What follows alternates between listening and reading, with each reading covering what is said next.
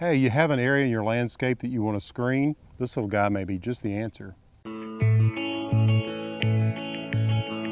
Who doesn't have areas in their garden or landscape that they want to screen or hide? You know those eyesores that you don't want to look at? One way to look at it is, well, an opportunity to plant a living screen in the form of a hedge. Take a look at this hedge. This is actually needlepoint holly, and you can see that it's about 5 feet tall. And when I planted it, I started with plants this size.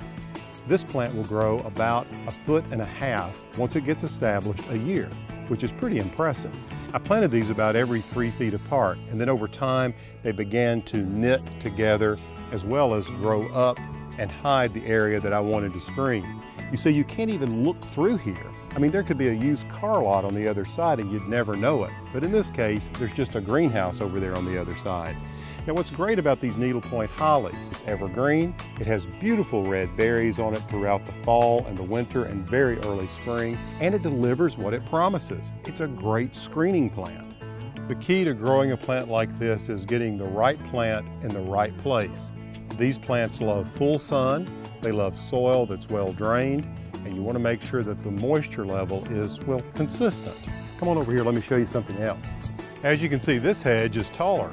Planted at the same time as that other one. We just allowed it to grow up higher before we started cutting it off horizontally. The more you prune these hedges, the thicker they get. We prune these about twice a year. They could be pruned a little more than that, but early on when you're trying to establish the hedge, it's good to prune it and make sure it's growing in the direction you want it to. The more you cut it, the more of those little lateral limbs that come out and it thickens up quicker.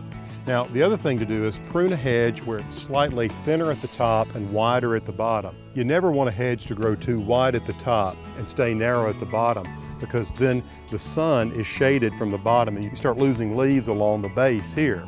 You know, what's interesting is that this hedge grew from this plant. So as you can see, from tiny plants, big hedges can grow and solve problems for you. If you're looking for more ideas on how to make improvements to your landscape, tell a friend about us and subscribe to ehowhome.